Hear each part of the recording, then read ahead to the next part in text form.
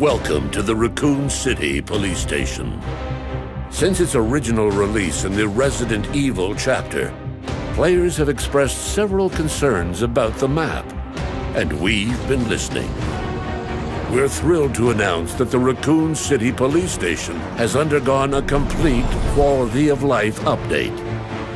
Moving forward, the Raccoon City Police Station will be split into two separate maps, built around the west and east wings, experiencing a considerable reduction in size. The main hall will remain a consistent presence on both maps, retaining its original layout. And now it's far easier to take the action outside, with additional access to the frontal exterior section. Each version of the map features a different arrangement of rooms. In the West Wing, players will find the STARS office, the dark room, the records rooms, among others.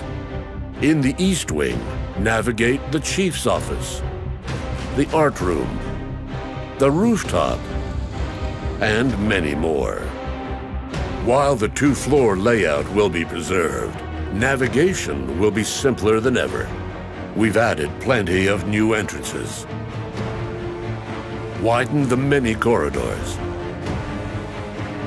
and removed several extraneous rooms, including the library's infamous second floor.